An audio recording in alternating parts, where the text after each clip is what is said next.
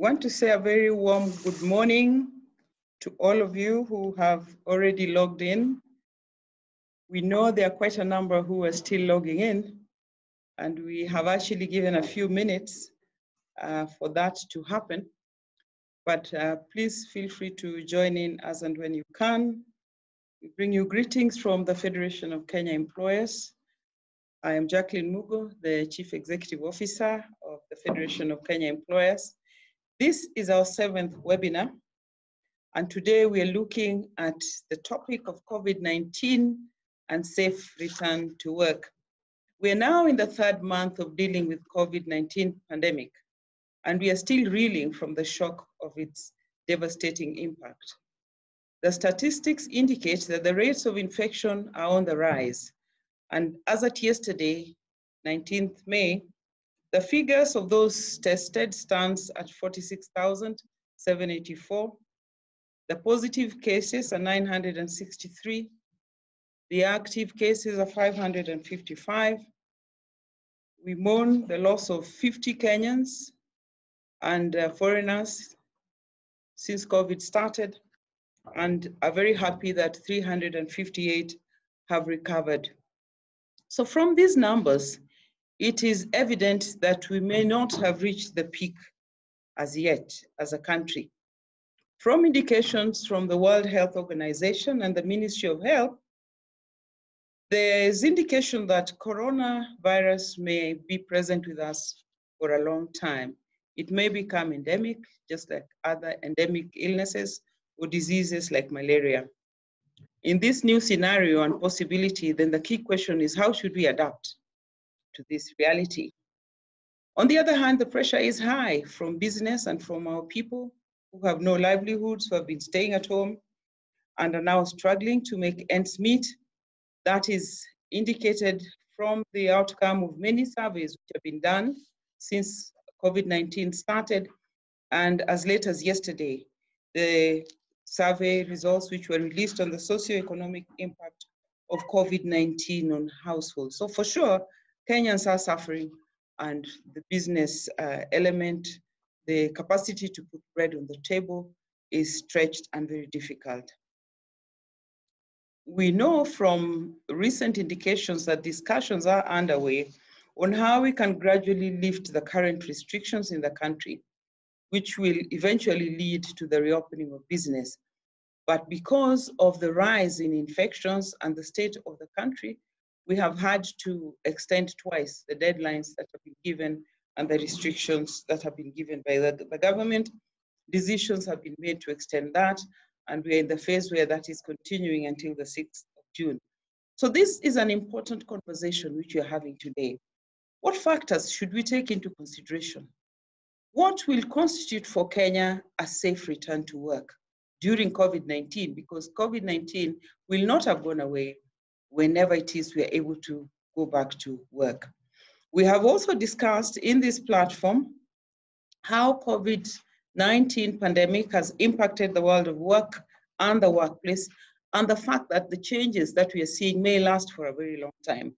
So that very aspect of returning to work is in itself a change and a scenario that we'll have to adjust to. We have a number of countries that have been dealing with this pandemic for a long time in the developed world who are now in the process of recovery. They've managed to flatten the curve and actually resuming work, and we can learn from them. And I'm sure those discussions will come up in our interaction this morning. So to lead us in this conversation, I am very pleased that we have highly experienced professionals who will lead us on this topic. And the key question we are discussing is what then will constitute timely and safe return? When will it not be too late or too early to resume work? And what considerations from their perspective should we take? So our panelists will share their insights as practitioners and as people who've also been grappling with this issue in various perspectives. And I'm very pleased and honored to introduce our panelists to you today. The first one is Kwame Owino. Good morning, Kwame. He is the Chief Executive Officer of the Institute of Economic Affairs, IEA Kenya. He is an economist by profession and a think tank and has carried out research and public dialogue on public affairs affecting Kenya and the region. He's previously worked as a program officer, basically taking charge of research and policy dialogue on various issues, largely touching on economic issues, on employment issues, on energy, education, and regional integration. So Kwame, we're very happy to have you with us this morning for you to share your perspectives.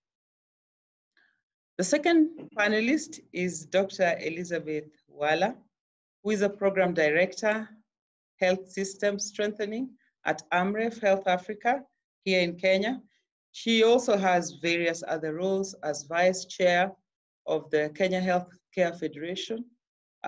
She's also involved in work at the SDGs Forum and a board member at KEPSA with over 15 years experience in the fields of health, particularly focusing on universal health coverage, healthcare, and pharmaceutical medicine and clinical research, has participated in many meetings at global level and also here within the country, and serves on very many forums in the same field.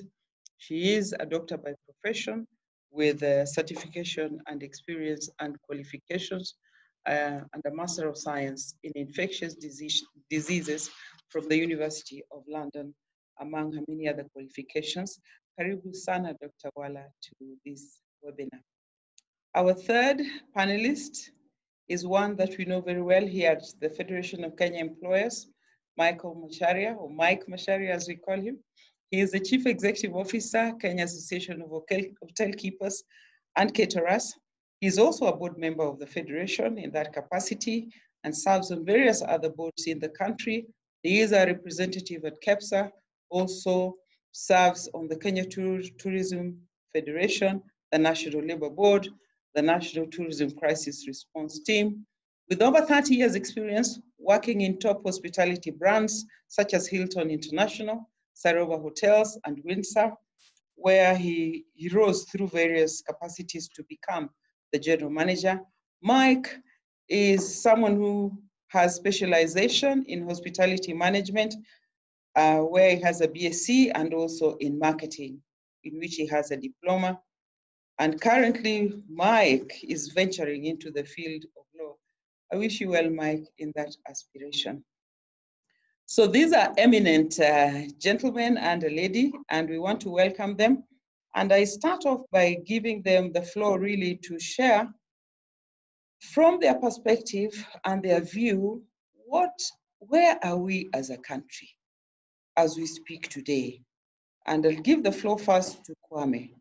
From your view as an economist and in terms of the topic we're discussing today, how does Kenya compare with other countries, especially the developing economies who have made a decision to reopen? Where are we today and what has been your experience? And Kwame, the floor is yours. Okay. Thank you. Thanks for the kind introduction, and thanks to your audience as well. So I think to start with, let's remember that at the beginning of the year, there were forecasts about what would happen to Kenya's economy, and the very sensible forecast had it that Kenya would grow at about, last year, the growth rate was about 5.8, so there was expectation that it would grow at 6%, which would be extremely impressive.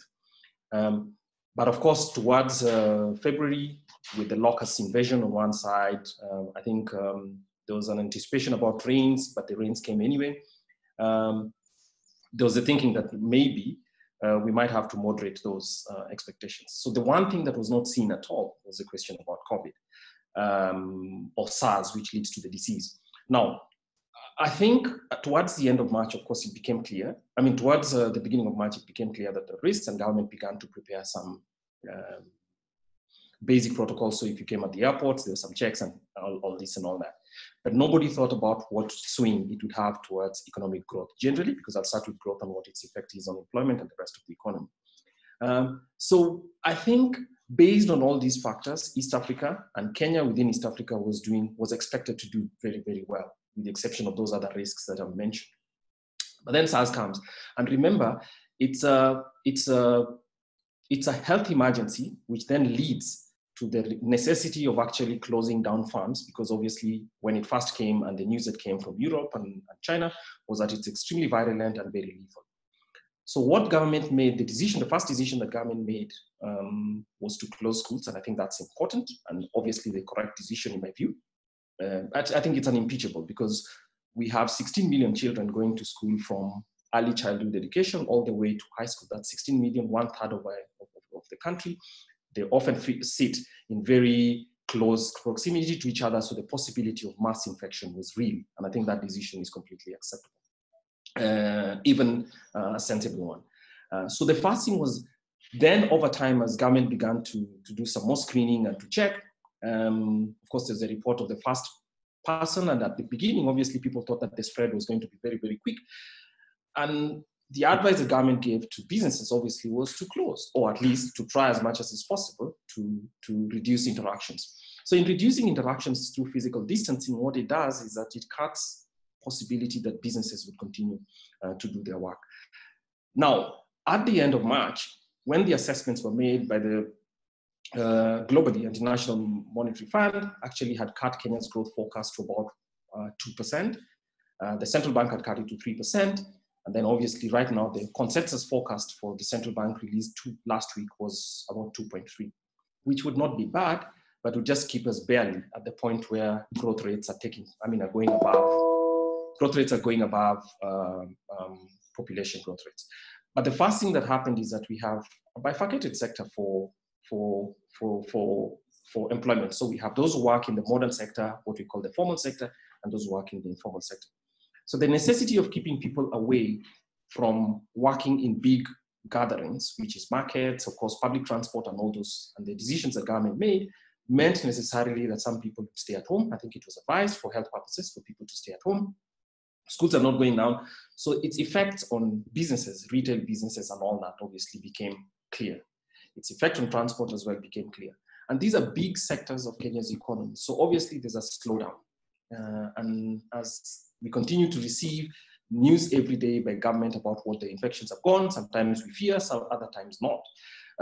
But on the whole, I think the decisions that were taken, of course, not all of them went well, but on the whole, I think they've helped to hold the spread beyond what it could have been and would have led to a disaster. So far, we seem to have, with the exception of what the economic effect is, I think the health burdens, of course, 50 people dying is not good. But given where we are now compared to where we are in the beginning of March, many people think that, okay, it's a far better outcome than we could have had, or that was anticipated. Then comes the decision about, so if you have a growth rate expected to be 6, and now we are dealing with 2.1, 2.3, and only assuming that we open soon so that there's a quick recovery, I think what we should concentrate on is that quick recovery is necessary. So we have a second quarter, which is part of the first quarter, the last month, which is March and April, are like lost because few businesses did any work. We are hoping that we can go back quickly, and I can see the anxiety among business people, including I and my colleagues, for people to come back to work.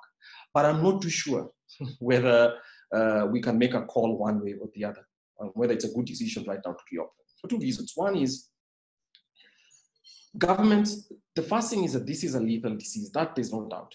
We are lucky because of our demographic profile in the sense that most of those who get unwell tend to be older people, and it's a smaller share of our population overall. But still, the risk is real for all population ages in terms of transmission and infection. So what I'm not too sure is government has capacity, or rather Kenya has capacity for about 40,000 tests per day. And the only way you catch and flatten the curve is if you conduct tests so that you can tell which pockets are spreading it so that that can be maintained medically. So there's a clinical decision to be made.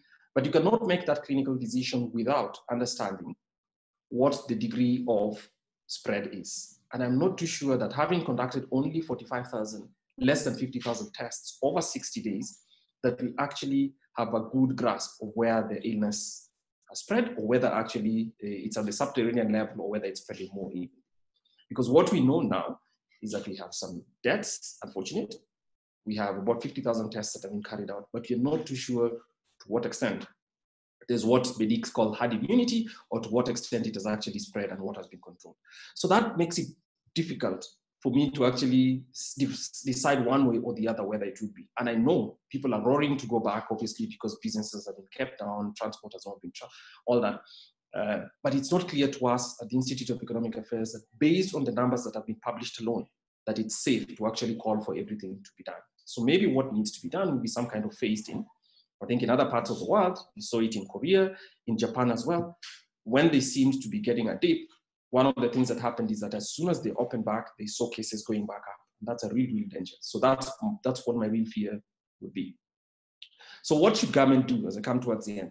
I think one of the things that government should do, and business people can help with this, is actually to urge government to scale up the testing.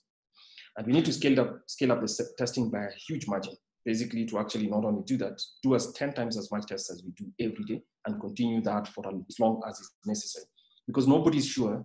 The best case scenario would be if a vaccine came, but even if a vaccine came, it would not necessarily be available to everybody. So the first thing we need to do is to scale up testing. Scale up testing allows government to make the right decisions and business people to also make the right decisions about whether it's safe enough to open. So businesses that have more people working in close proximity would definitely decide to make other views. I am thinking that given the way that this virus spreads, or at least how it is shown, places where people meet in huge congregations where interactions are closed, so that social places, those should stay closed for the time being. If we have businesses where individual business people can actually ensure that your staff are tested, and if your staff can be tested and then at the same time have some safety regulations in place, then that could be advised to be tested. And then government simply observes over time. I mean, so coming back to this question, yes, we've seen opening in other parts of the world. But if you haven't had a good grasp in terms of the data and the epidemiological testing to know where we are on that curve, because what you're doing is flattening the curve, if we don't know how pervasively distributed the illness is, then it might be a bit unsafe to open at this time. So really, it's like a coin toss. Thank you.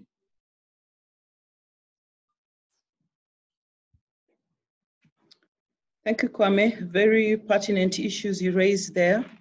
Things could have been worse than they are, but we are not in a position where we can say, and you being the economist would be best placed to help us here, we don't have the statistics to be able to make an informed decision. So the key issue is enhancing the capacity to test so that we have a good enough number to help us determine that. So it's not clear at present whether it's safe for us to return to work.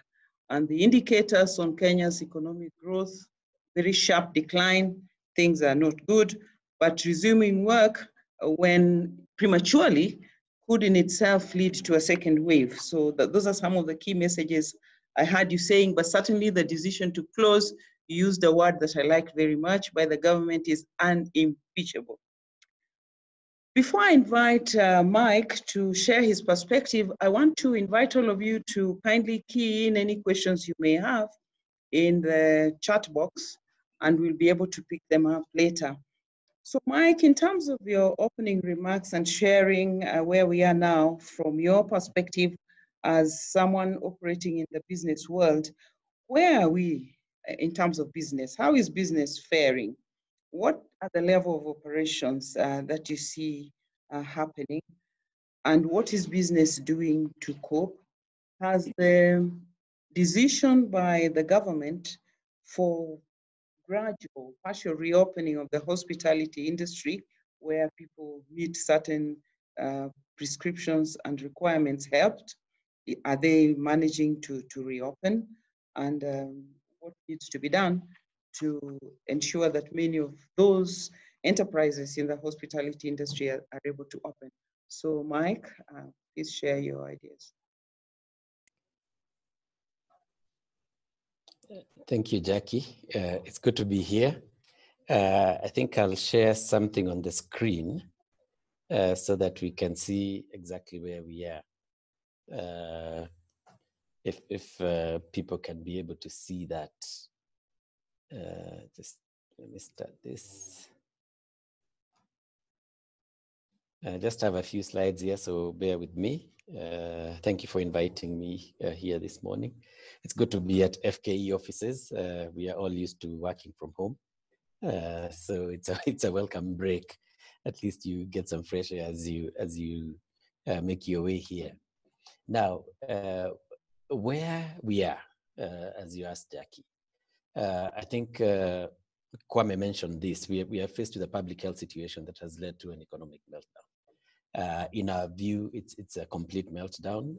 In certain sectors, as you will see later, there has arisen various new opportunities, and particularly in the manufacturing sector, where we've seen a lot of innovation, people manufacturing PPEs, students coming up with ventilators.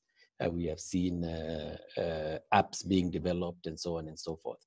But in the tourism and hospitality industry, this is mainly a very much people-to-people industry. And we were actually the first to shut down. And we started shutting down even before the announcement was made, I think on the 14th of March. Because as late as February, we're already experiencing cancellations from our source markets, and we could see the trend and where it was going. So all airlines, hotels, agencies, operators, restaurants, entertainment spots, they all shut down after that announcement by government. Now, what we had estimated at that point, mid-March, is that if this goes on till June, we could lose about 50 billion shillings in revenue, and put at risk over 3 million jobs. There's been a lot of debate in the media and on social media about exactly how many jobs exist in the industry. I saw at one point the Central Bureau of Statistics, KNBC, stating that there were 80,000 jobs. Our count for hotel industry alone, a physical count that we've conducted, lands us at just above 750,000. So I would like to imagine that KNBS probably missed a zero and meant 800,000 in the industry. We've got two operators who account for another 1.5 million or so jobs. We've got pubs and restaurants and entertainment areas. We counted about another 1.3 million jobs there. If you just go to the licensing department of the Nairobi City County, you will find that there are 10,000 pubs and restaurants licensed. In Kisumu, it's about 8,000. Mombasa, we are talking about 7,000 or 8,000. So these are numbers that we've actually researched ourselves as an association, and we give them out very authoritatively. In terms of the social situation, there's a steady decline. I think Kwame mentioned about, I saw something in the chat about mental health issues. There's stress, there's the likelihood of a spike in crime because of lack of money, and so on and so forth. So this is typically where we are. Generally, as an industry, we are completely shut down. So what is our response? What we did very early is that we started advocating for stimulus packages from government. We actually asked for tax breaks, VAT remissions. We asked for an adjustment of banking policy to inject liquidity into the businesses. But we realized at some point that liquidity was not really the bigger issue. The bigger issue was rescheduling of loans and repayment of rents and so on and so forth. So what we did is that we went and first committed to keep our employees in jobs in the short run.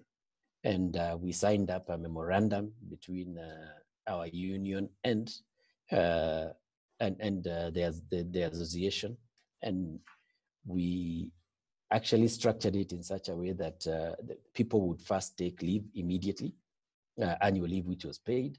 Then we would go on rotations of unpaid leave for 2 weeks so that we could keep people employed and sort of like move the consumption from the workplace into their local places. So sort of like injecting some money into the areas where they live. Unfortunately, after that memorandum was signed, we had to completely shut down because the airspace was shut down. You remember curfew was imposed. Nairobi was shut down. Mombasa, Kilifi, and Kwale were shut down. So that meant even the jobs that we were trying to protect, people had nowhere to go. So what happened is that we were left with a bill of 50%, and we were telling our members, staff members, stay home, we'll pay you 50% of your salary just to stay home. And obviously this meant that some businesses would have to start borrowing money to keep that going. We were envisaging a situation whereby we would have cleared the peak by June and hopefully be able to start coming back. So what we did is that we also persuaded our other industry players. As you know, tourism has very many subsectors within. We have hospitality, we have entertainment, we have pubs, we have restaurants, we have tour operators, travel agents, and we have the airlines, the air operators. And we realized that within most of the industry subsectors, there is no existence of collective bargain agreements. So what we did is that we made this deal, and we sat with the CES labor together with FKE and COTU, and we persuaded all the other subsectors to adopt this as much as they can and where they can. And we also tried to push them into tripartism so that they can start having CBAs that would mitigate such circumstances. Obviously, we teamed up with other organizations, FKE being one of them, KEPSA being another, and we are constantly working out mitigation plans on a daily basis. Are we ready to resume? That's the key question. And this is, again, it's a delicate balance between public health and safety versus economic impact. We've had some people telling us, I'd rather take chances with the virus than sit at home and die of starvation. So you're damned if you do, you're damned if you don't. So how then do we approach this? The tourism industry is always the first. We are always the first to be hit, and more often than not, the last to recover. So we are saying, how do we get ready for this new normal? How do we get ready for this new normal? I think Kwame spoke about testing. Testing is important. It gives you an indication of where you are in terms of infection and how then to keep people safe. But it's also a tall order to get the entire population tested. So it's something that we must think about. What are the thresholds of this test that we are talking about? On our side, we need to revamp our products. Hospitality products will never be the same. You know that we are almost always used to having full aircraft. Hotels are full, swimming pools are full, gymnasiums are full, pubs are full, restaurants are full. So what will happen is that you find that we will, even if we do open up tomorrow, because of the rules of social distancing and the lack of the social aspect of tourism, then we'll find ourselves in a situation whereby we have to lose a lot of our customers to keep the space. So for example, if a typical restaurant that had a capacity of 100 people will find itself not able to serve more than 20. Now, that's a big challenge in itself because some of these investment decisions are made based on the projections in numbers. So some people will come back to us and tell us, hey, my numbers just don't work for this space, the kind of rent I'm paying, the amount of staff I'm employing, the utility bills and other input costs just do not justify an investment of this nature at 30% capacity. So we'll have this problem. So we'll have to revamp our products. We'll probably start thinking innovatively. How do we get our products out there How do you present a nice meal in a takeaway package as you would in a restaurant? Our attitudes will have to change. Our behavior will have to change. The social aspect will have to sort of like decline in a way and find itself in a new frontier. We have to invest a lot in health and safety, which at the moment is extremely expensive. A single test for a single person is between 5,000 and 13,000 shillings. So if you have 1,000 staff members and you have to test them every 2 weeks, you're spending millions and millions of shillings in an area that you're probably not seeing any solid returns. So what are the risks as we try to open? Kwame mentioned a new wave of infections. This is real. It's very, very real. The way, I mean, looking at other destinations in the world and in places like hospitality places, you know, if you're seated in a pub, after a few drinks, you probably become, happier and less careful. You might see people starting to exchange masks. We have not yet determined the risk of transmission in a swimming pool, for example. We are told that this disease is transmitted through droplets. So what happens if I'm in a swimming pool and there is water there is a mass of water and there are other people in the same pool? We don't know. We don't have scientific information yet. So these are the things that we'll have to think about. There's obviously going to be a lot of psychological trauma for the employees who might not be able to get back to work. And even for the ones who get back, having lost some of their friends and colleagues, there'll have to be some serious counseling support that will need to be done. There's also the stigma. If I appear at the workplace today with a cough or a sore throat, everybody thinks I've got COVID-19. So everybody wants to stay away from me. We need to sort out this stigma. And probably this is an area where the government and all of us have to come in and give people more support as opposed to making them feel unwanted. We will see an inability to reinvest in the businesses due to these long periods of a depressed economy.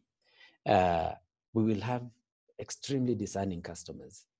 Now, you can imagine if your customer is coming from Japan or from the United States, they want to be comfortable.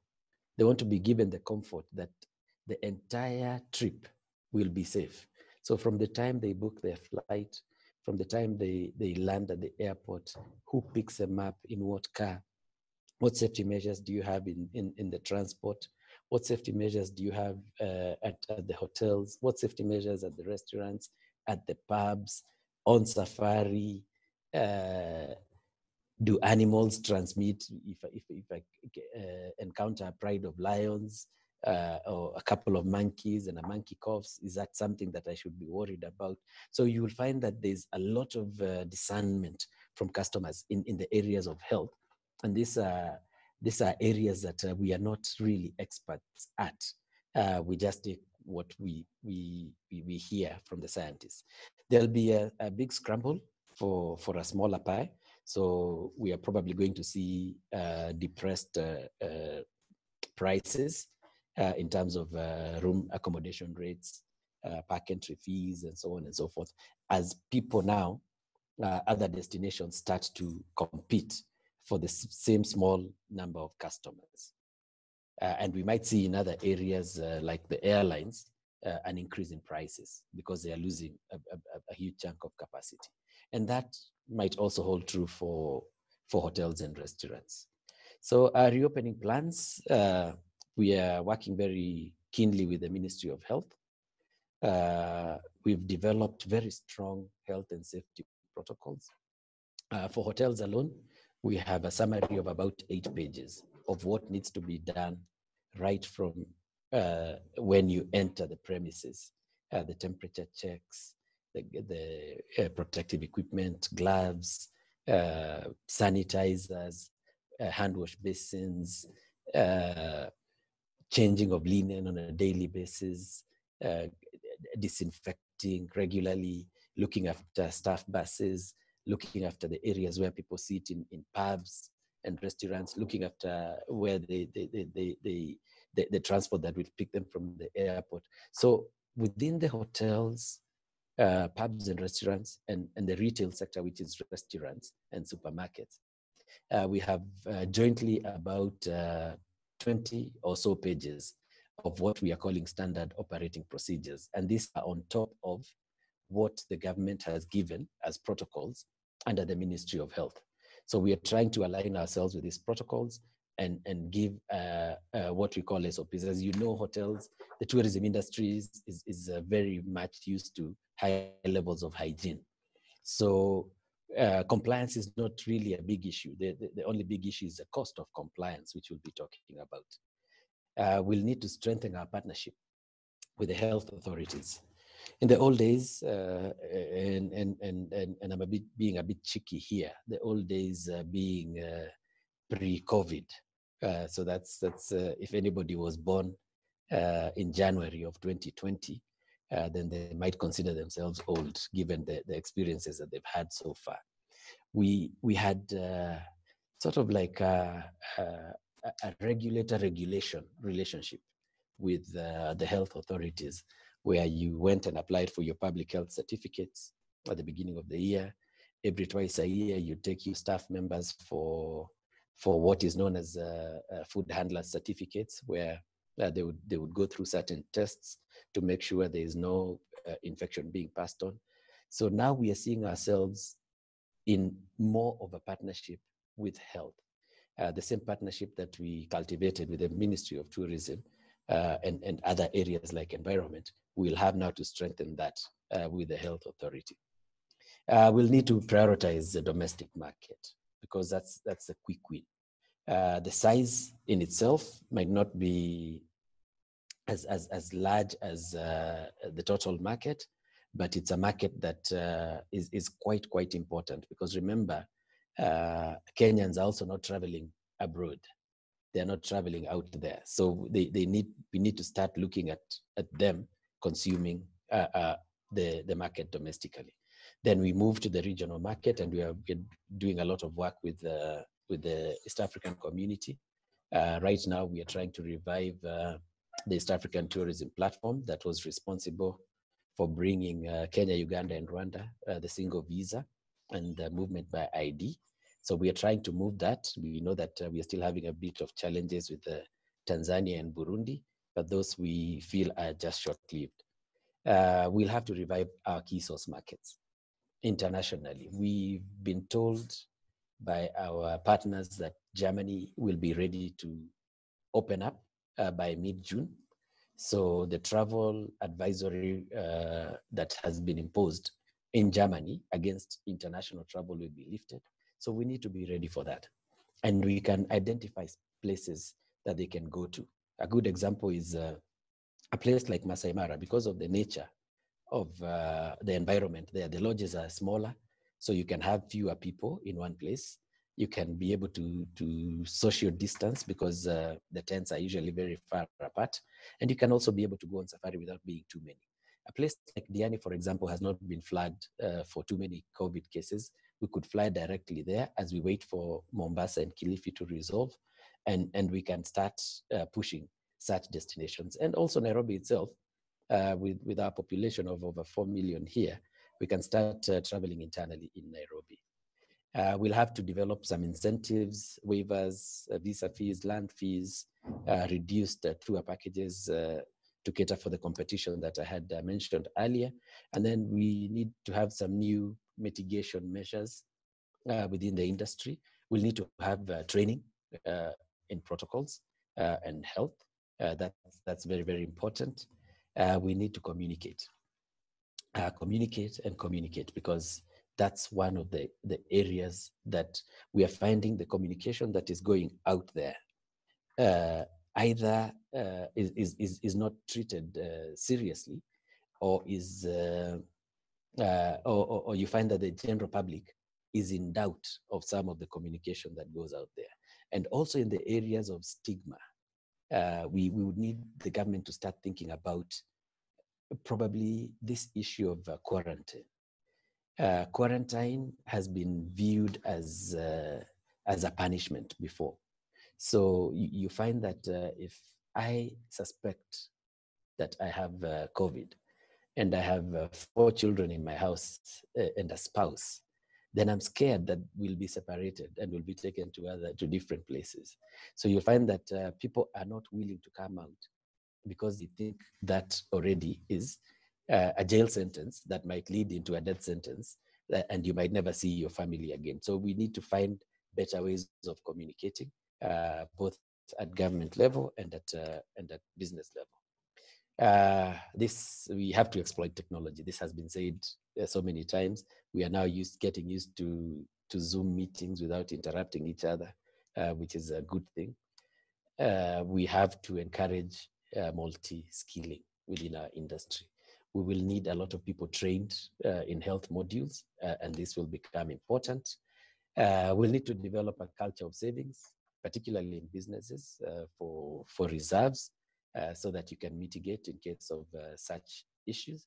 And finally, we need to stay safe. I think I'll stop there, Jackie. If I did not answer all your questions, then I'll be happy to revisit. So thank you very much, and thank you everybody for listening. Thank you very much, Mike. I think that's been a very comprehensive response and viewpoint. Most of the questions I asked you, I think you've addressed well, and we'll also have an opportunity to dig deeper into them when we open up to the participants to ask questions. You've given us a very good viewpoint of where we are now in terms of business. You've said that the tourism sector was the first to be hit and often is the last to recover.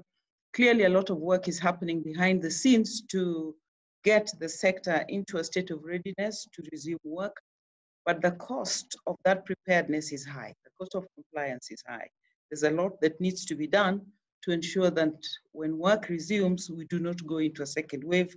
Pretty much what Kwame was also talking about, the risk of starting too early and without having the facts, the data, and the statistics to inform that.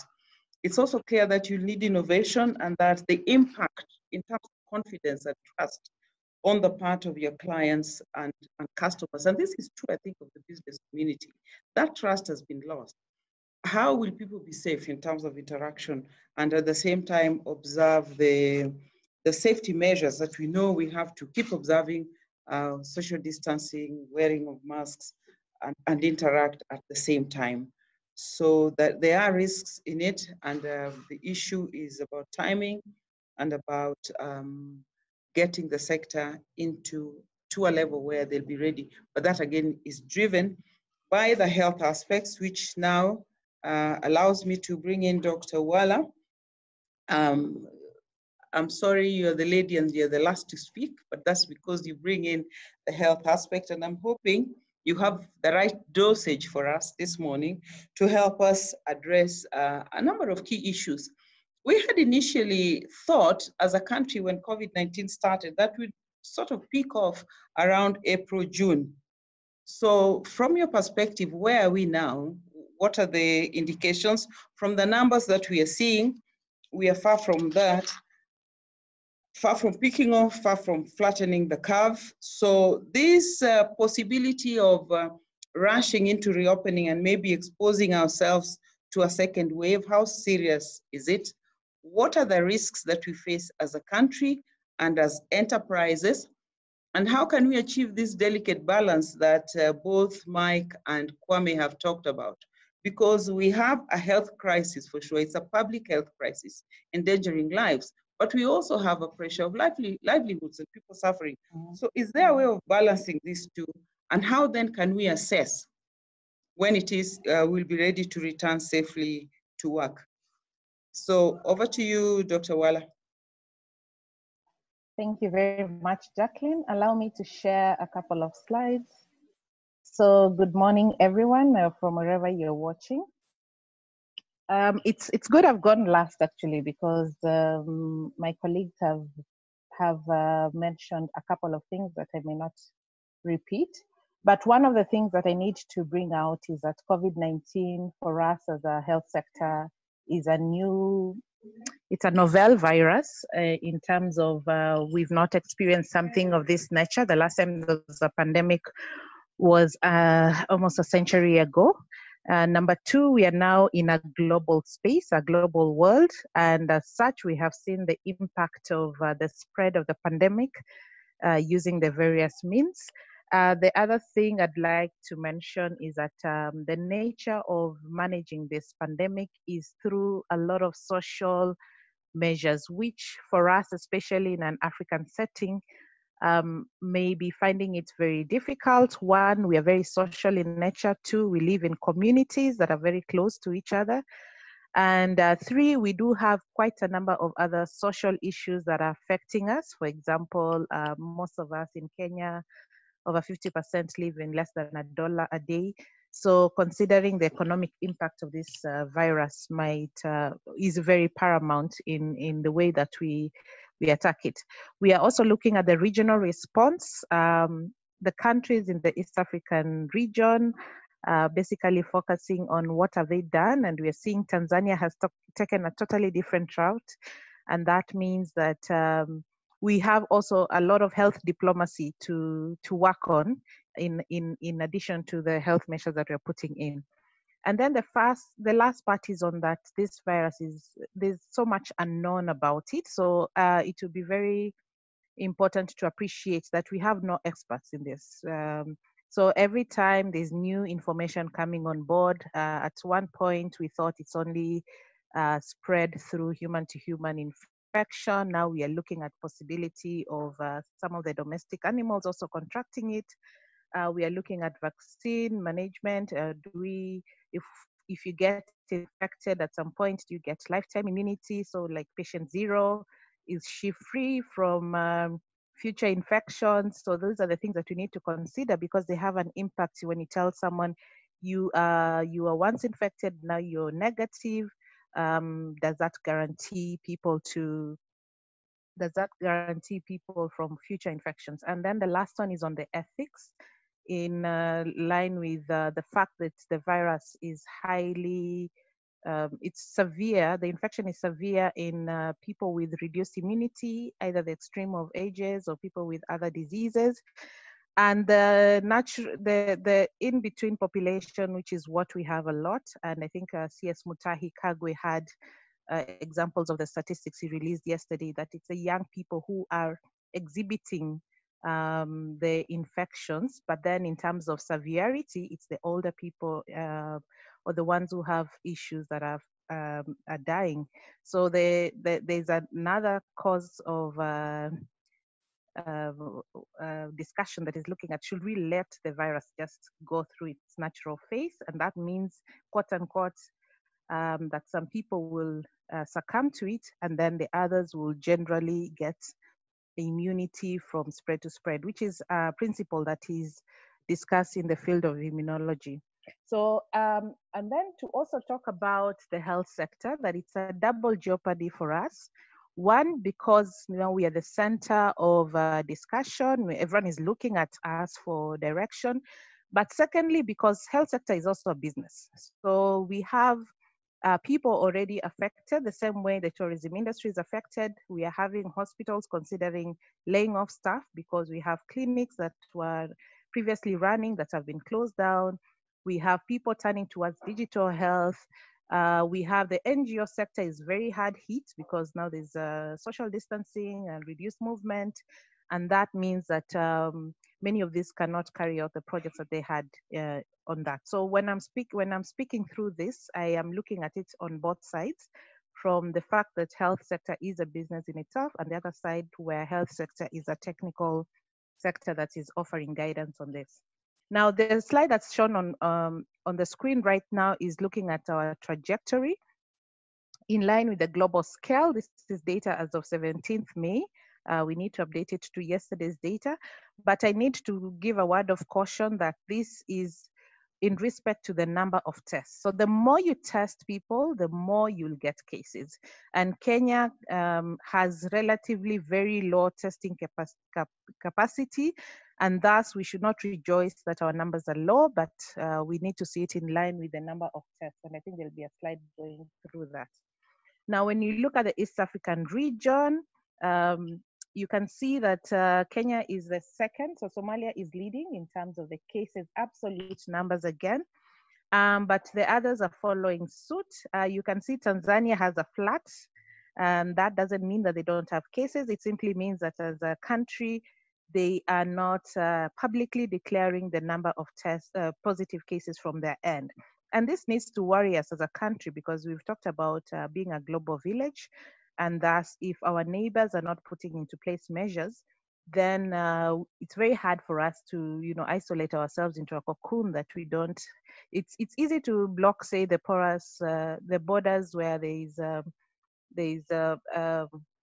checkpoints, but then we know our borders are very porous. So it's important that even as we're doing these measures, that there's need for regional coordination in terms of testing and contact tracing. And we've seen the trade industry between the two countries suffering some stalemate that we observed in the last couple of days. Now, in line with when do we restart? So for us, we look at it in two ways. One is the readiness of in terms of the health sector, but the other one is what I think Kwame and Mike have mentioned on the economic and social readiness. So I'll focus on the health readiness. And here we are looking at the disease progression, which is an indicator on whether our efforts that we've put into place are having an impact or not. So this has a lot to do with epidemiology, which is a field of study that looks at how the disease progresses and the number of cases. And again, I want to have caution here that our testing capacity is very limited. So we would love to test very many people, but we are having some constraints in terms of the kits that are available and also the tools that are required in the laboratory. I think we've seen in the global supply chain that quite a number of countries are holding on to supplies. One of the key ingredients in testing for us is a machine called PCR test that has cartridges that are manufactured mostly by a company in the US, and President Trump has categorically said he's not releasing those cartridges to the other markets, and this is has an impact. So there's a lot of health diplomacy, again, as I mentioned, that's required in this fight. The other thing to look at is our healthcare capacity. And as a health sector, at least I, for one, I'm very happy in terms of now we have a very purposeful focus on strengthening our health systems. One, maybe because now our politicians do not have any option to fly out and get the healthcare that they used to get outside the country. And thus they are able to critically now see what the gaps are that we've been mentioning before. But secondly, also to understand the kind of innovations that have come out of the fact that every country is looking upon itself to manage the pandemic. And I think you've seen quite a lot of innovations coming out in line with ventilators, in line with masks, in line with personal protective equipment. And this is a plus, which means that if we had the right political will, we had resources channeled towards the health sector, that we are able to improve this system. But as it is now, our capacity, if we were to go to the level of many patients requiring ICU care, we are not sufficient to manage that surge. So we are trying. I think we've mapped out the facilities that have ICUs, but not very many are able to isolate. So having a bed and the capacity to isolate someone, because this is an infectious disease, is totally different. And we do have some facilities that have categorically said they are not going to take in patients who have COVID-19 because of the measures that are required to manage such patients. And then we look at the virus monitoring, which is in line with the virus testing, contact tracing, tracking and isolation. Countries that have done very well in this include South Korea, that quickly put in place a digital tracking mechanism using the mobile system, and they were able to link up, you know, contacts of positive cases and manage that very early in the disease. So it's now when you're scaling up some of these innovations, and it's very important and critical, because one patient or one person who's positive is able to infect quite a number. I think we've seen the Mandera County, and I think Wajir, where you've had the positive patients traveling all the way from Kilifi by bus, stopping over in Nairobi, and then going towards their home counties, and as such leaving a trail of positive cases. But now when you go towards economic and social readiness, this is what now Kwame and Michael Daktari, you're talking vanishing. about. Are we prepared at work? Hello, is this better now? It's better now. The last two sentences disappeared. Okay, so sorry for that. I was talking about the economic and social readiness, which is an indicator of whether to restart an economic readiness, and this is where we are looking at new ways of working, maintaining social distances in life. And then the second one is looking at our public response, which is a social. This is a social disease. So when you tell people no social, do not get into contact, how do people who work in Mjengos address such a thing? Or if you're talking about market responses, so we need to bring in social anthropologists towards better communication materials. You're putting people into quarantine spaces, denying them interaction. Then in terms of government preparedness is also an angle, which is looking at what are the policies, the frameworks that need to be in place. So incentives to do business, reviving economies, and things like that. So I will not dwell on that because that's not my field of practice. And I think I want to skip this one and go to this slide that's looking at the cases and where they've been identified. And as I mentioned, if you look at the second map, that we have focus for cases in the northern part, and as I say, this is because someone traveled all the way from Kilifi to that space. So what has happened is that the government has started putting in pleasures of isolated lockdown measures. So we've seen in Nairobi, Isili County has been put under lockdown measure, and that's coming out from the tests that have turned positive from the population in that space. But again, we are also cautious on that, because if you went and publicly tested a group of people and you don't compare it with another group, then it is epidemiologically or statistically, we can't say that that particular group has higher cases because you've not tested another comparative group. But as long as you're showing that there are quite a number of positive cases coming from a certain country, then there are certain measures that need to be in place. Now, I'll just give this brief of a case study of South Africa that has an alert system that maybe we could borrow. And this is a slide that we've shared also with the Ministry of Health, looking at different levels. For example, if they're at level 5, which is to my extreme left, this is where you look at the state of the epidemic and then the businesses, activities that are allowed and the restriction of movement. So for example, we are in a high virus spread space, and maybe if we are in a low readiness here, again, I mentioned there's a health readiness and there's a business readiness. So here in this case, we just have essential services only that are allowed to operate. And we are supposed to implement stay-at-home orders and restriction of movement, excluding cargo. So in Kenya, this is basically where we are at now. But if we go towards flattening the curve and improving our readiness in terms of our capacity to handle the disease, then you're able to open a couple of businesses that, for example, agriculture, mining, forestry, and other professional services that really don't have a lot of face-to-face interactions. They are looking at moving towards level 3, which is where there's moderate virus spread, and moderate readiness. Then you are looking at other industries. So progressively, as you go, maybe hopefully towards level 1, where there's low virus spread and the health system is very ready to handle any cases that might come up, then you're able to open a few of these things that I think we are looking at.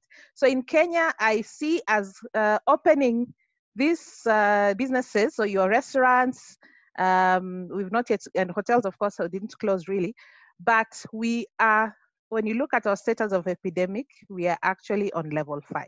So we are cautioning, I think, the government and of course businesses that let's not rush towards opening, because we are not ready in terms of our health system, and we are not ready in terms of our testing.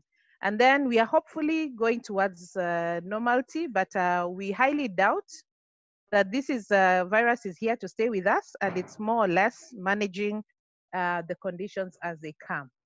So I needed to just mention in terms of testing that our capacity to test. So in Germany, what they've done is they're looking at if they see over one case, over 20 tests done, and only one case is positive, then they will look at reopening the foundation. So they have set for themselves that. Now in Kenya, it's very hard to do that because our capacity to test, again, I will repeat, compared to say Rwanda. Rwanda is testing 5 times more than we are doing. South Africa is testing 10 times more than we are doing. So until we get to that space where we are testing as many people as we can, we start with the high-risk populations who are the health workers. Now we've seen truck drivers are falling there. We've gone to restaurants. We need to be very cautious because we do not want to get back to a situation where we thought we were managing the disease, but then we get an upsurge. And at this time, in this point in time, we are not clear about how the virus behaves. So yes, maybe our mortality or death rates are not as high as had been modeled before, but we cannot predict how tomorrow will go. So with that, I'd like to end, and I want to appreciate BCG, Boston Consulting Group, for the slides that they shared with us. Thank you.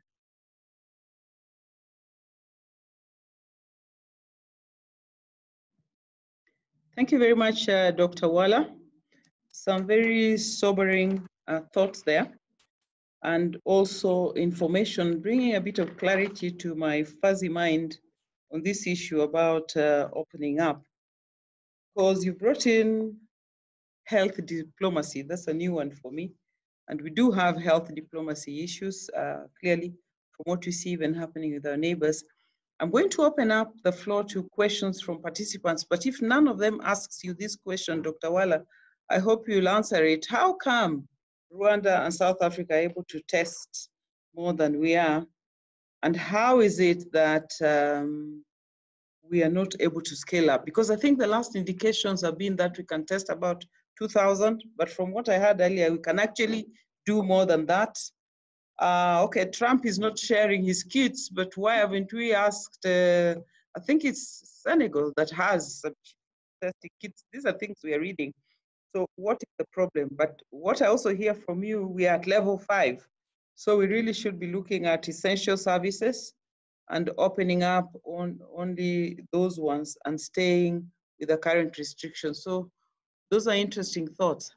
But let me now bring in my colleague Moses Ombok, who's been tracking the questions that have been coming in from the participants, and I will give him freedom to decide which of the panelists to direct his question to. Moses is in charge of labor relations here at FKE as a senior officer. So for Mike, Kwame, and Daktari, Moses will share with you the questions. Moses?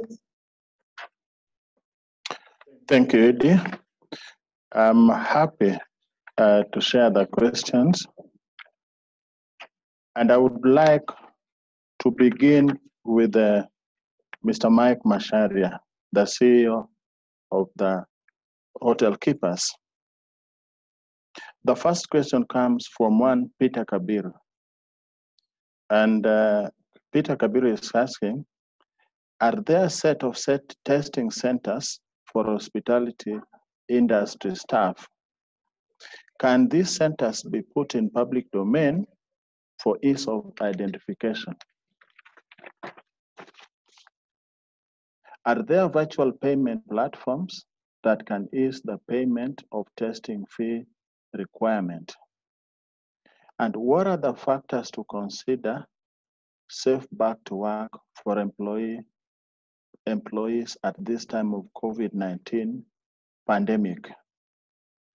What are the risks? What are the measures for the employees?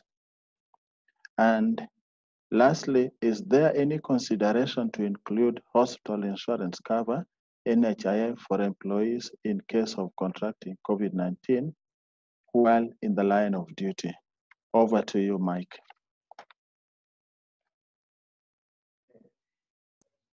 Okay, thank you. Thank you, Mbok. Those are very many questions from one person. I think Peter is generally as concerned as any other person, and we share your concerns. Now, are there testing centers? Yes, there are. What we are doing with the Ministry of Tourism, together with the Ministry of Tourism, Ministry of Health, and the Nairobi Metropolitan Service for now, is we have identified one testing center. But we know that we have very many people who need to take these tests. And there's a danger of announcing that center, then having everybody crowd there in this era of social distancing. I think the first time people got wind of that center, on the first day, I think it was on Monday, we had 500 people there. We had to stop it. So what we've done is that we've asked our hotels, our restaurants, and our retail outlets to offer their premises. So say, for example, a hotel operating in the Hurlingham area that has capacity to take and social distance people, we could identify areas, probably because most hotels have clinics anyway. We could have a waiting at the clinic, we could have a waiting area at the garden and a waiting area at the swimming pool, for example. And the Nairobi Metropolitan Service and the Ministry of Health have agreed to be sending mobile testing centers to us. So once we've sorted out these testing centers, we shall announce, and we can take batches of about probably 100, but the testing capacity that we've been informed is available is they can do 500 a day. So it's mainly up to us to identify the centers and identify the safety measures within those centers, because it's not just about walking in and out. We would have also to get in there, disinfect before the tests, disinfect after, and it requires a lot more. So we are thinking by about next week, we should be having some centers that we will announce. Yes, there is virtual payment. There's a payment platform at Mbagathi Hospital, an M-Pesa number that we will share once these test centers are available. And you will just be paying through M-Pesa, give your name, details, and everything. You pay through M-Pesa, then you're put on a queue and you're told when to come for the test. So that's already been thought about. The factors to consider on safe return, these are contained in the standard operating procedures that we have as hotels, as pubs and restaurants, as retailers. We have developed those. And if you would like to see those, unfortunately, we haven't published them for the public, but we've shared them with a good number of our members. If you're interested, just share your email address and I'll send you something on the inbox so that you can see. And this covers also the risks and measures that we should take place to protect employees. We have a duty to protect employees. We have a duty to protect our clients. We have a duty to protect anybody else who might be walking in and out of the premises, whether it's a supplier bringing supplies, whether it's somebody who has come to pick up their payment check. So we have a lot of what is known as in the medical world as a duty of care in our area is actually very, very heightened. Now, about insurance, we, as FKE, now I'll speak on behalf of FKE because I'm also a board member of FKE. As FKE, we have already started engagements with the insurance sector. We actually, our first meeting was with the Cabinet Secretary of Labor. And our message was we need to get NHIF to cover COVID-19. We've gone to the insurance companies because there's a lot of people who have insurance, and we've asked them, can you cover COVID-19? And the feedback we got as late as yesterday was that the insurers are actually now engaging with, because insurance companies also need to be reinsured. So they're actually engaging the reinsuring companies to make sure that COVID-19 is covered. And hopefully in a week or two, we should have that. But it would be a good thing, even if it's an enhancement of the cover, but it's a good thing that that COVID should also be treated just like any other disease when you go to hospital. I hope I have answered everything, Peter. Thank you, Mike. I'm equally happy. Mr. Peter Kabiru should be happy wherever he is. Now, the next question goes to Mr. Kwame Owino, and it's coming from Jeremiah Juma of Jesus Assembly Church. And the question goes, I'm sorry, COVID-19 is a pandemic. It's a disease which is not going today. How is the guideline, advice on how to go about it as the churches open and schools? We have seen hotels, bars open in our country and some countries.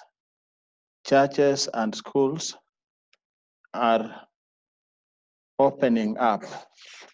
Then the question ends, Mr. Kwame, we have hotels opening. Is this a good practice? Over to you, Mr. Kwame.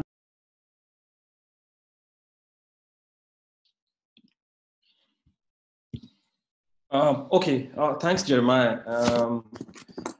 As I said, I mean that's a difficult question for me to answer. But let's if you understand how the virus, SARS coronavirus 2, which is the pathogen that causes COVID-19 disease. I mean, yes, the disease.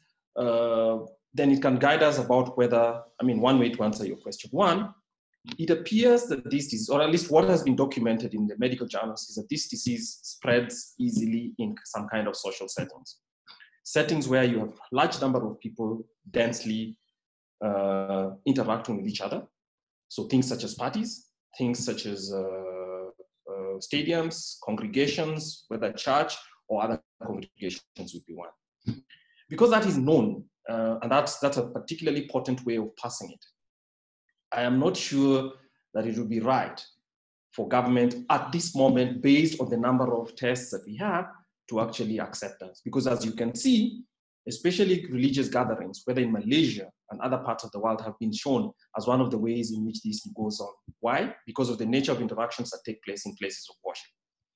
So while I'm one person who supports that, I am not clear that with the data we have, and my suggestion is that the data we have in Kenya tells us that we don't know how pervasive the infections have been in the society.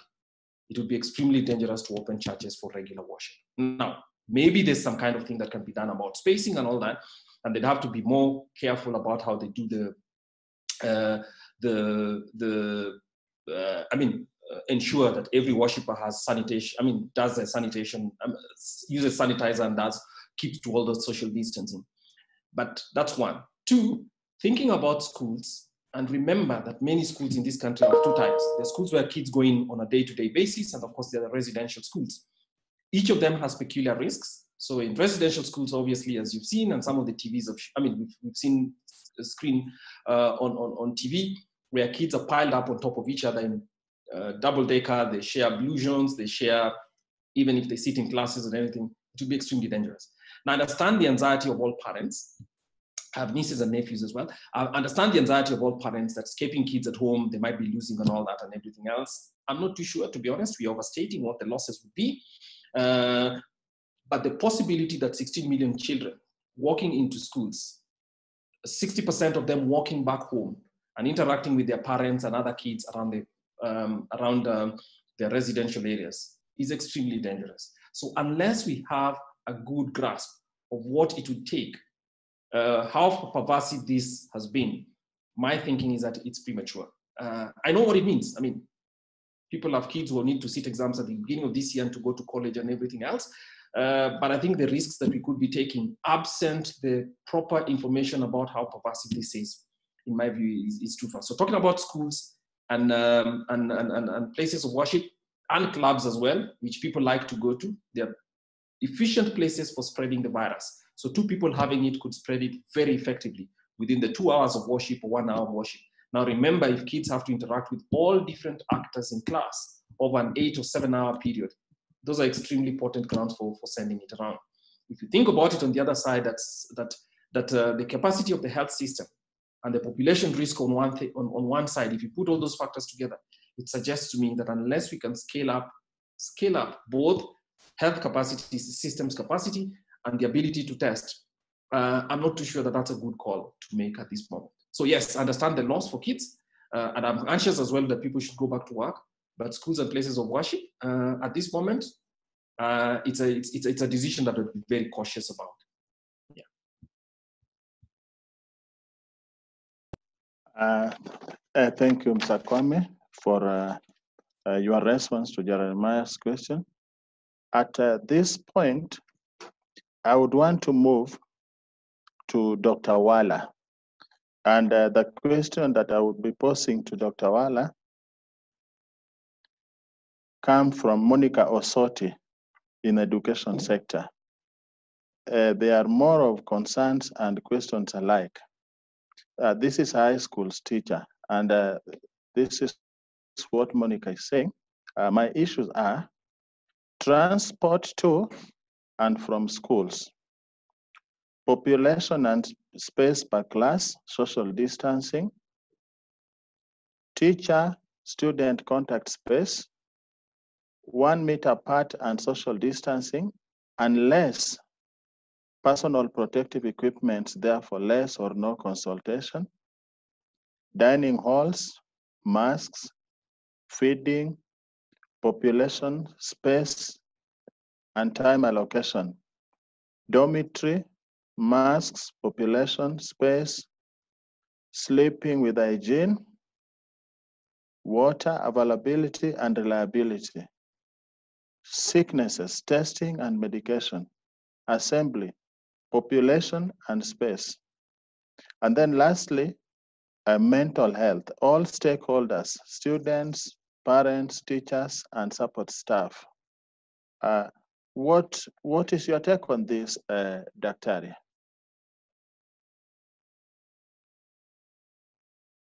Thank you very much, Moses, and for that comment and question. So yeah, the school issue is coming up right now. I hope you're aware that there's a task force that was put together by the Ministry of Education, and they're collecting views from the public on the steps to be taken when reopening of schools. So please plug into that, because I know as Kenyans, we are very good in giving feedback on social platforms and not the channels that we can use. For us as the health sector, there's a team that's also looking at that, especially the team that is involved in Infectious Diseases Society of Kenya. The good thing, maybe let me not say the good thing.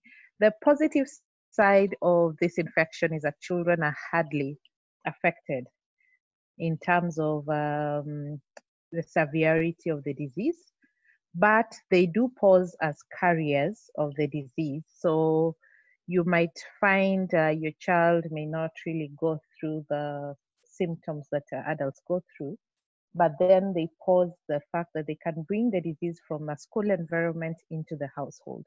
So it is important to take note of that. The other thing is some of these public measures, for example, mask wearing.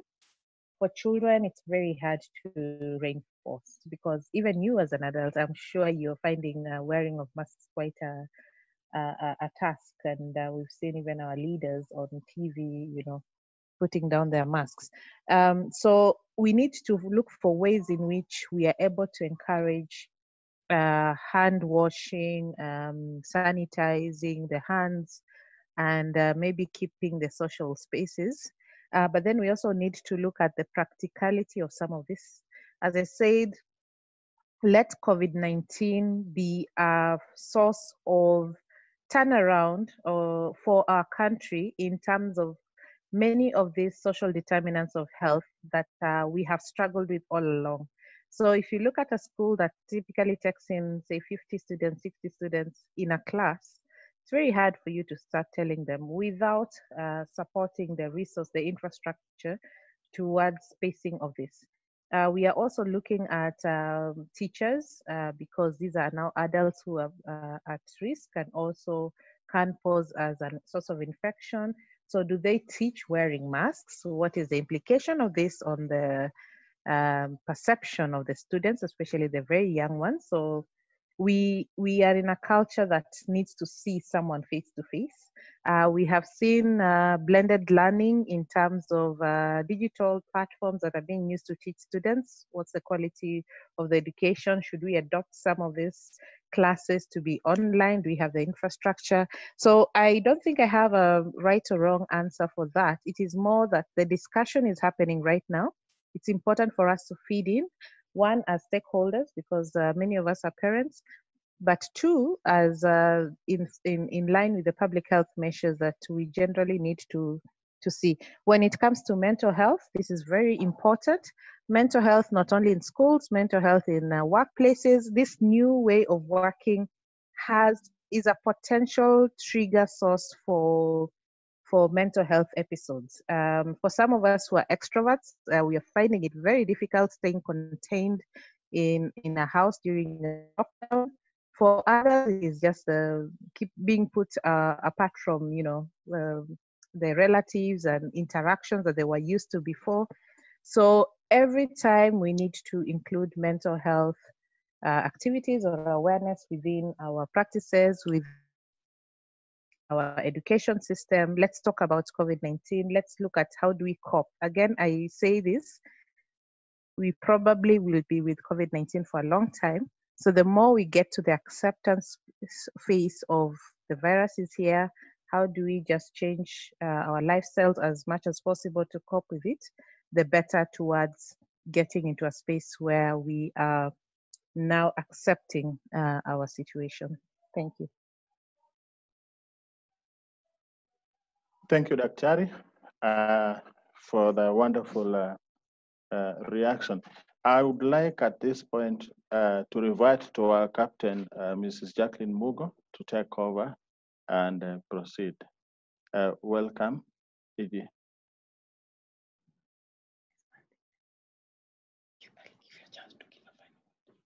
Thank you very much, Moses, and for declaring me a captain.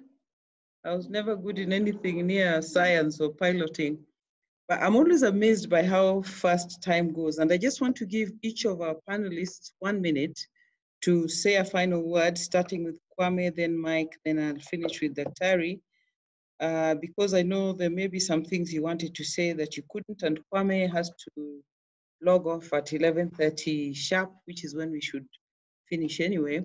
So Kwame, what would be your final word? There's someone who was asking about learning from other countries in Africa in terms of collaboration and getting help from them in borrowing what they are doing, countries such as Rwanda, South Africa, Senegal. But this same question I had posed to Dr. Wala in terms of why aren't we able to test as much as these countries are doing. But over to you, Kwame, for your final word. Okay, thanks. I think two things that we could do. One of them is, yes, we have to scale up testing. Now, testing doesn't necessarily mean it has to be done in country. So for instance, if the government wanted to ramp up testing, we know in West Africa, some countries are actually sending their tests to Senegal, which has a cheaper and established systems for testing. We could do that. The UK as well last week sent 200,000 samples to the US because their own laboratories had some problems. So that can happen. So my view is we need to find solutions around this. We cannot sit on our hands and claim that. Testing is imperative in my view, whatever else we do. The second part is the reason testing is essential is because as we've accepted, we are going to be living with this pathogen for a while, and it might come in cycles or not. I hope it doesn't. But what that means is that every moment we need to be able to find out how far it is gone. So whether we can scale back the measures that are being taken, or actually we can allow for more phased opening, because phased opening is what it has to be.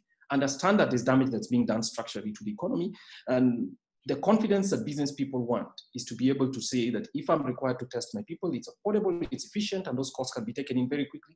And then when I can open, I'm sure that I can open and be confident that my clients would come in. So I think that, as someone asked, if the president was here, what would I tell him?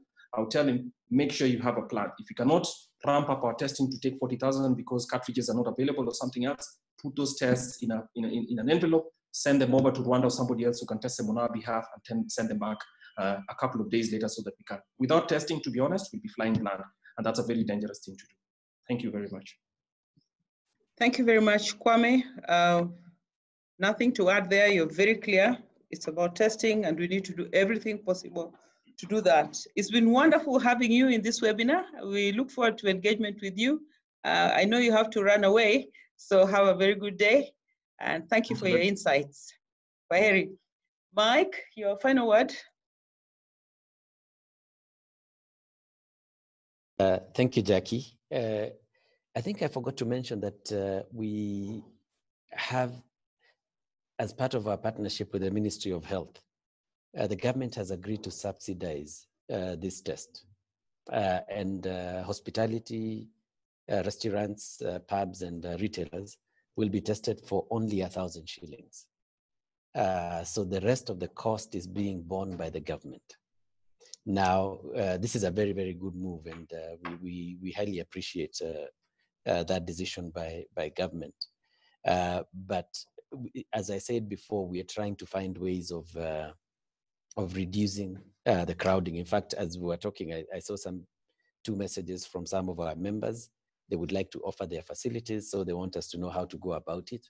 And I'll be getting back to them to show them what we need to do before the tests are actually conducted.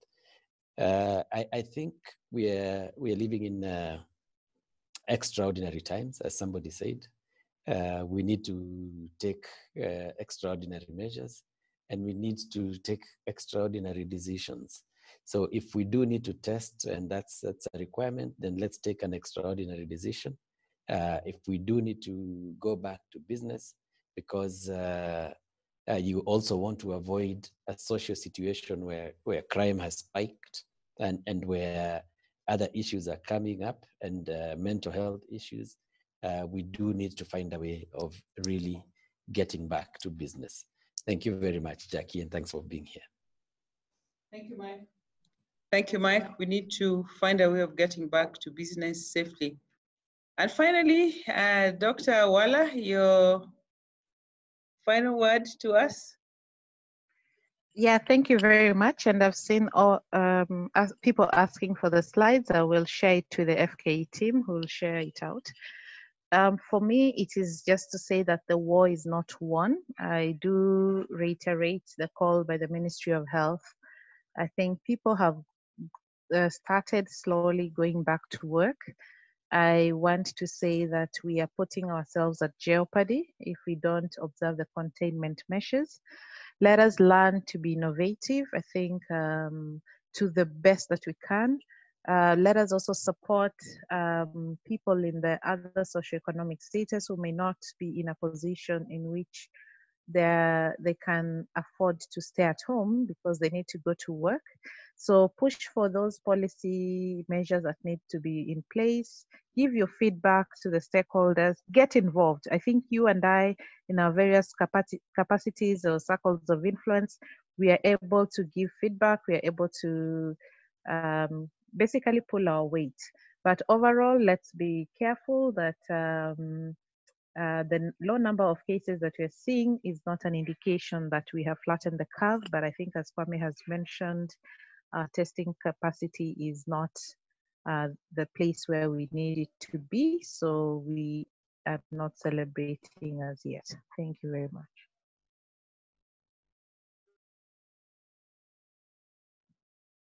Thank you very much, Dr. Wala.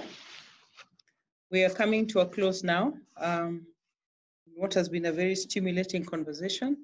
And let me just start by saying thank you very much to our three panelists for taking time to come and be with us, either virtually or in Mike's case, physically, because this is his second home, and for sharing your ideas. And for us, the takeouts are that as a country, we don't yet have adequate statistics to inform our decisions on reopening.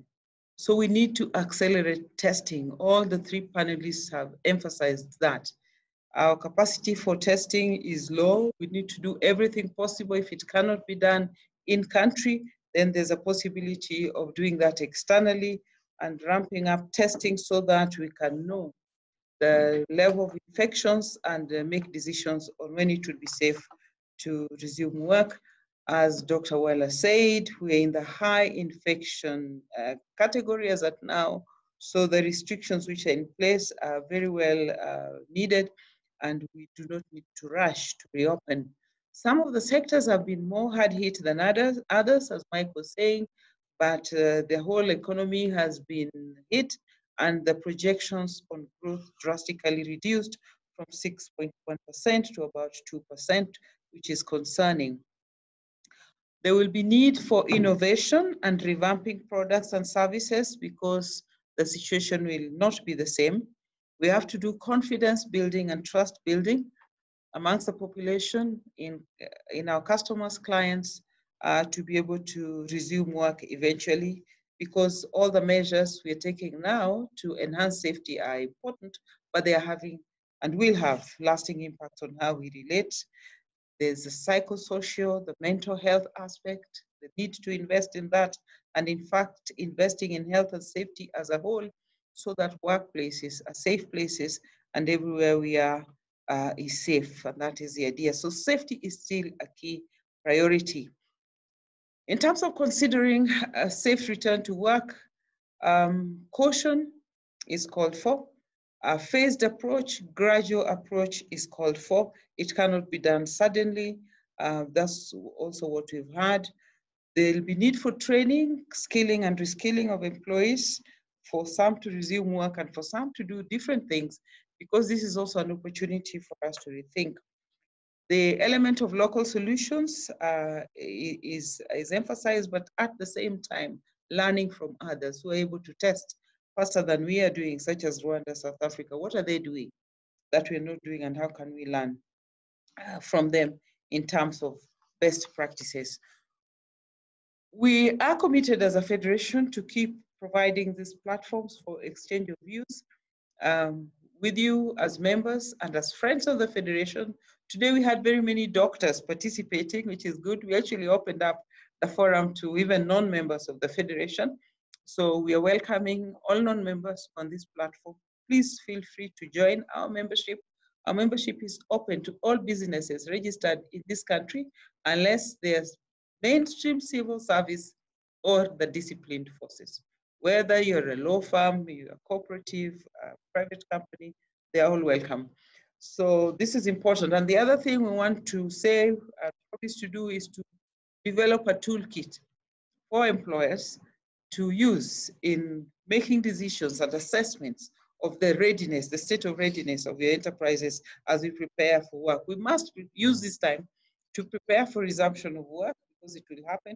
And we think this tool will be very useful to you going forward. I also want to thank all the staff of FKE who've done the work behind the scenes and are here in the webinar. And to you all, I wish you a very good week, and we'll see you next week in our next conversation. Thank you very much for your participation. For now, from us here at the Federation, it's goodbye.